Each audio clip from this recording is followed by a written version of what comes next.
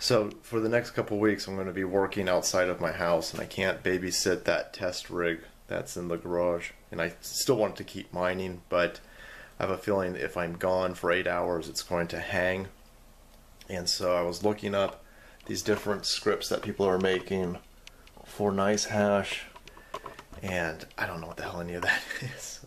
So there is a way to make sure that your computer, when it starts up, that Nicehash just goes right into mining. That's super simple to do.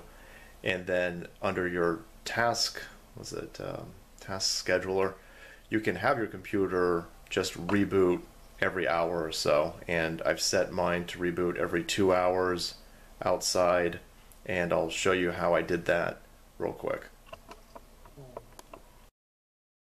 Alright, so my Nicehash miner's still hanging, and it's doing it mostly when I'm sleeping, and so I was looking for a way to get it to automatically run on Windows Startup. And Nicehash has its own video here, but this first response right here, this is a real simple way to do it. And so if you just go to your command line, and you type in shell : startup, create a shortcut for your Nicehash miner, just drop it in there, and now when Windows boots up, Nicehash miner will also boot up. It's real simple.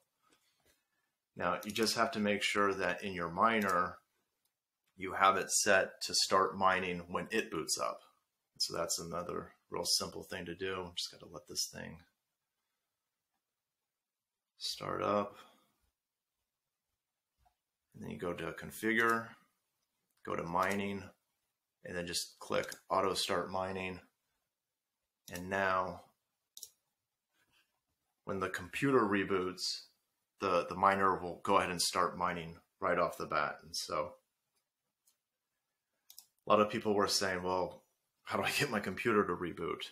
And there's a way to do it that the computer will reboot if the application hangs up, but that's too complex for me right now.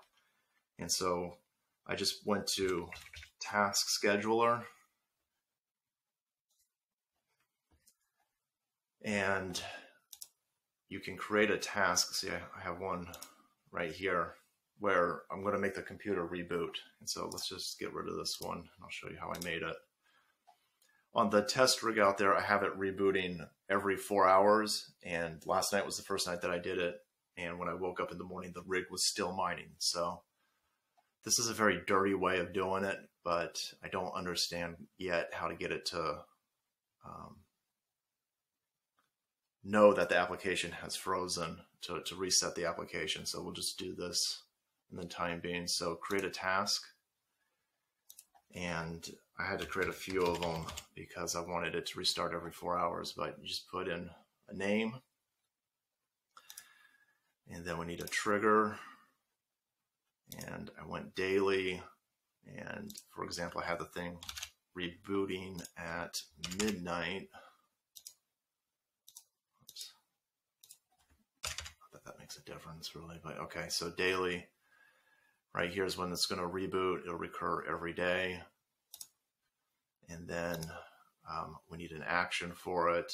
Go ahead and hit new, and then go to browse and punch in shutdown into your search.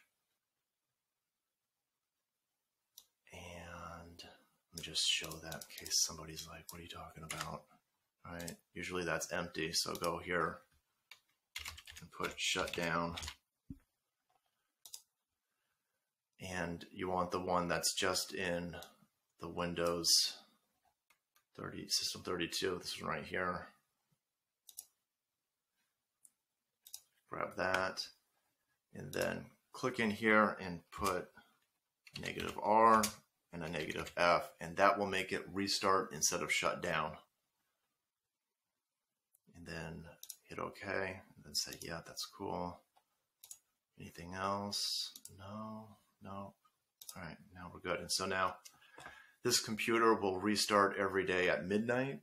And because it's going to restart, Nicehash miner will automatically boot up and it'll start mining. So the way that works on the rig in the garage is if this thing freezes up if Nicehash miner crashes at 11:30 at night, well, at midnight the whole computer is going to reboot, and I'll show you how now the Nicehash miner will just automatically start when the computer restarts. So when I hit restart, it's going to close down my screen capture, but that's fine.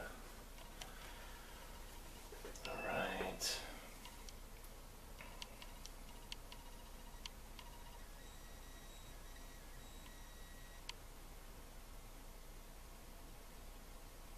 And like I said, this isn't a perfect fix. This is, I can't babysit this thing for the next couple of weeks. I gotta be out of the house. I'm gonna be super busy. And I don't want it to crash and then hang and then not mine for 6 hours. And so this way, every 2 hours the computer will reset, Windows will boot back up, and then Nicehash miner will go right into mining for me. So that's a quick and dirty way of getting this to work. And eventually later on I'll look into how to make it only reboot when Nicehash miner itself crashes. That'll be more efficient, but for now this will have to do.